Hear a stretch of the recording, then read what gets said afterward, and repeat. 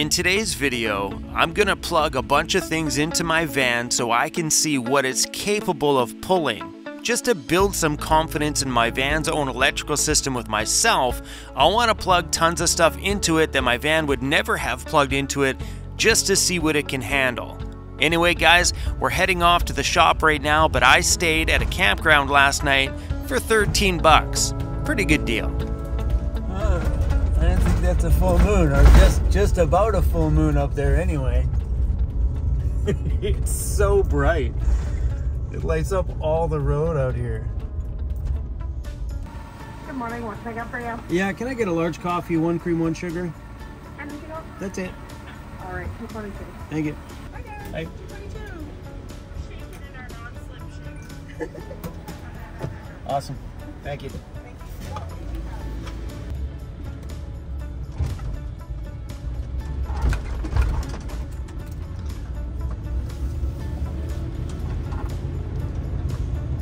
We should probably put this coffee in the cup holder.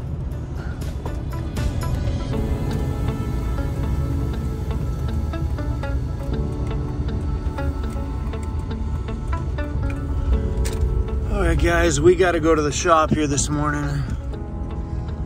We got some more packages coming in today, and I think this is the last of the packages for a while. Sweet. We got a delivery coming in today, and while we're here, I thought we would do a pretty fun experiment. I don't know if I want to call this an experiment. It's more of just a fun thing for me. So during the summer this year, we did a monster upgrade to the battery banks inside of my van, and also a ton of my electrical stuff as well. I changed over from 2 100 amp hour lithium batteries to now running 4 100 amp hours, doubling up my battery capacity in here. And prior to doubling it all up, I used to have days when I wasn't moving around very much and it was like poor solar quality, and I would practically drain those things quite often because I do a lot of video editing and charging cameras and drones and laptops and stuff, that if you're not moving around generating your own power, you can drain 200 amp hours pretty quick. So now that we have 400 in here, I have an insane amount of battery power, and I've never seen my system in here go below 65%. I don't think I have anyway. It's 65%. That's like just about draining my other 2 batteries completely dead, leaving me over 50% capacity still to play with. So today, right now I got my laptop charging, my drone batteries charging, every single light in my, whoops, except for those ones, every single light in my van is now on, my heater is running, and I want to see how much we're going to yank out of here. So what are we pulling? Let's pull up that trusty Victron app. So right now, with all the usuals on, we're pulling 99 watts. Ooh, let's turn on my speakers right there, turn those on, and let's turn on my Starlink. That will pull power even though the dish is not up there on the roof. So what are we pulling now? 101. So think about that. 114 watts. My laptop's not plugged in though, but I am charging drone batteries. So 122 watts. This would take me like 1 full day to drain that. Let's go to my shop. Yeah, let's do that. Let's go to my shop and start running things off of my van and see how long it takes for us to drain this fully today. What kind of power we can yank out of my van, what we can run until this thing is dead. I don't know why I'm doing this. I'm waiting for a package, and I thought this might be a mighty fun little experiment. So let's go start grabbing things. This could also be a fun experiment too, so I know how much these items are running when I plug them into the shop. Because I don't know how much these fans run or how much some of my tools and stuff run. So this just could be a good power experiment for the shop itself. So starting draw right now is 121 watts. Let's turn that fan on low.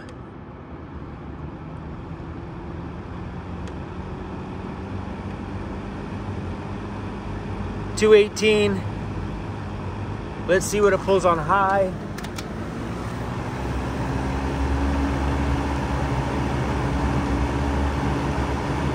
So what, like 120 watts or whatever that works out to?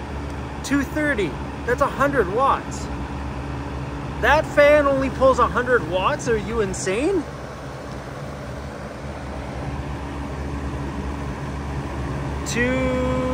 What are we at? 233. And if we shut this off, yeah man, like a little over 100 watts on high. 313 watts. Now we're running 2 fans off of my van. All the lights inside of here, charging my drone battery, my Starlink is on, and my speakers. My inverter only pulls up to 700 watts and then it stops. What else can we run? What else can we charge? Hello? Anything else in here we can run? I could plug that in outside, but that pulls more wattage than my van can handle. Let's try these lights. So in the shop, these are the same as those. There's 2 of them there. Let's take one of these out and see what this runs. So currently at 299 watts. Let's plug that in. What are we at? Let's go bright. 299. So 100. These lights pull 100 watts. Now we could run all this stuff for 10 hours. That's a long time. If you think about all the things that I'm running, fans and lights, 10 hours. This stuff's pretty cool to know that, you know, when I'm in the shop here, how much we're actually pulling, which is great. That I know when these lights are running, a lot of times we run 1 or 2 of them if we're busy working on something like that. Now I know that these pull 200 watts off the grid. What about a little hand sander? 289 watts.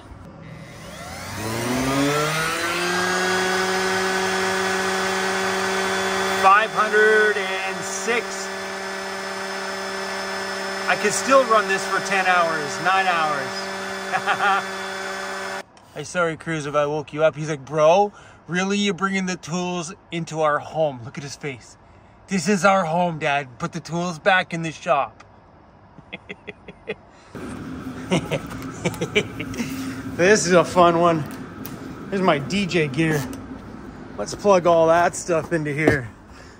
Maybe this will blow the system.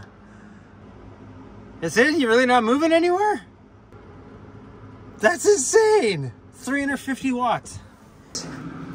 It's plugged into that power bar, which runs my DJ gear, my LED lights, my 2 speakers that are right there. Let's check the back to make sure the speakers are on. The speakers are on. That's like 60 watts to run all my DJ gear, including the LED lights. That's impressive. Mind you, there's no music on. I bet you when these things kick in a little bit, the amps and the speakers will probably have a bit more of a draw. But if this is anything like the sound system that's in my van, they barely pull anything.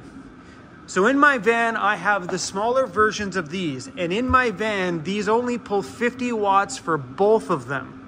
So I'd be curious to know what these things run. I don't want to unplug all that stuff to plug it into my van because that's run into my computer. And I'm worried about my computer jumping offline because I don't remember the password for the internet around the shop. But that's insane. So my DJ gear inside the shop's running, 2 DeWalt fans running outside, and all of this stuff.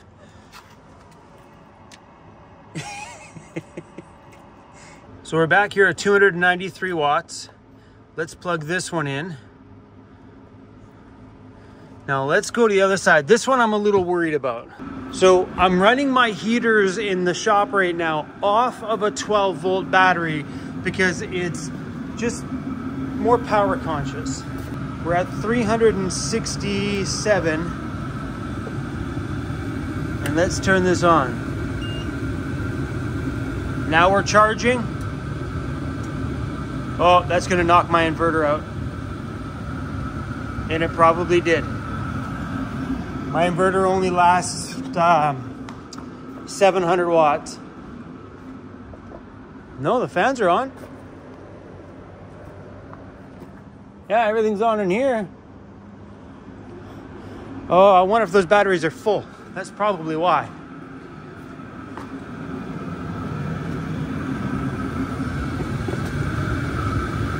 Yeah, it says flow on the front, so I'm guessing that they're just charged. So, oh, maybe not. Maybe it's, oh, it's in float. That would make sense. So we're at 390. Let's unplug it from here. Yeah, so it was pulling a little. That's probably what the flow is. It probably means it's in float. Take these off. I set this up the other day because running a 12 volt heater off of a 12 volt battery is way more power conscious than converting wall power to 12 volt and then into here to run that. You know what I mean? So I've always wanted to have a place or a bench or a workstation in the shop where I have a 12 volt system set up and ready to go so we can test things. So I'm gonna set up my old CAN-BAT batteries over here as a 12 volt testing station and also use these to run the shop heaters. We'll charge them every week or so off the grid and then just run it the rest of the time off of these batteries. What I mean about having a little test station is building a stand there with those two batteries mounted in it, have a couple terminals on the top. So if I ever need to test a light, I go over there, take the protective covers off the terminals, plug it, attach something onto the terminals, and then I can test things. So right now what I want to test, what made me think about this, is I have the police or ambulance siren for this thing. I bought one. I bought the speaker, I bought the control unit, and I want to play with it. But I don't have a way to connect that to 12 volt without pulling a battery out and doing it. And then it got me thinking, well, I have two 100 watt CAN-BAT batteries, which used to be in my van before we did this battery upgrade. I want to set up over there on a little cart that I can use for, you know, connecting lights to, or you buy something and you want to test it before you put it in your vehicle. Well, then I'll have a full-blown 12 volt system there ready to go and set up. I'll put a little circuit panel on there with a fuse block on there so we can connect things via fuses. But you having that set up over there, I will run each individual heater off their own little fuse. That way they're all fused up, and then my heaters in the shop will run a bit more power conscious than running them off the grid here. Not like those heaters pull anything. I know off of 12 volt, they pull about 25 to 40 watts each off of 12 volt, and I don't know what that converts to running it off of 120 and how much that little converter unit pulls itself, probably another 25 watts or so. All right, here we have the Jackery Explorer 1500. Let's plug this one into the van. Whole thing right now currently pulling 280 watts. 430, 500, 560, 600. Oh, my inverter kicks out at 700. Okay. There we go. We have a Jackery right here that's inputting 285 watts off of my van. It's at 0% state of charge, so this is perfect. Let's leave that Jackery there. Let's leave everything running, and let's drain this beast. But if you look at it, man, 630 watts is a pile of power. All my lights, my fridge, my charging, my speakers, my Starlink Jackery battery, and two giant fans. Like you'll ever run those in your camper van. But I don't know why I'm doing this, guys. I just thought this might amuse me while we're waiting. Now we're leveling it all up. Now we're charging a Jackery off the inverter because the inverter can't take any more wattage now. And then we're charging this Jackery off of the front of this Jackery and my batteries and all my lights and everything else, and two fans outside. Let's go. Let's dig into the analytics here a little bit. So it's been holy cow. It's been 6 days since my battery system has been at a full charge. Last full charge 6 days ago. So showing you that when we started today, I was not at 100%. I've been playing around for about 5, maybe 6 hours now, draining everything I can out of here, trying to crush these things. Nothing. Are you serious? I'm done. We out. I'm done. Only at 32%. So in total, we've pulled 274 amp hours of power. That's insane to know. I have 400 amp hours of power in there. We got lots of juice left. Don't ask me why I did that. It was unnecessary. Oh, my door shut. Yeah, there we go. A test like that doesn't prove anything. It does one thing for me though. It gives me confidence in my van's electrical system, knowing that I can tax it to the max, pull everything that it's possibly capable of pulling, and those batteries don't have a hiccup. They don't stop, they don't shut off, they don't say this is too much. So I pulled the maximum capacity from my inverter, which is not much. I only have a 700 watt inverter, and I pulled from every single plug in my van, the USB plugs, everything charging laptops, drones, GoPro batteries. I had 2 Jackeries charging at the same time, and in that 6-hour span, I charged 3 Jackeries, not from dead to full. I topped them all up. But that is an insane amount of power to be pulling from my home, and to know that after all that, I have way over 100 amp hours still in there. And I started at 84% when I arrived here, meaning that I still had used a pile of it already. Stuff like this is just, for me, it's fun. I enjoy plugging in an industrial fan off that thing. And to know that I could run my full DJ system that's in my shop off that, plus everything else all at the same time, and still be okay. I think it is a good idea in your electrical system to put them to the test, you know what I mean? Especially after the beginning when you get them started. So kind of knowing what your limits are with it. And the limits are pretty easy to figure out. If you have an app like the Victron battery monitor app, or if you have like the SOK batteries, the ones that I have in my vehicle out there, they actually have an app for the batteries themselves. So internally you can see what each battery is doing from the battery level in a Bluetooth app. But it's just great to know what's leaving your system, what you're capable of doing, and it gives you confidence. So now I know we could rock a pretty hardcore bush party and some fans to keep the people on the dance floor nice and cool with my own system. Sweet, dude.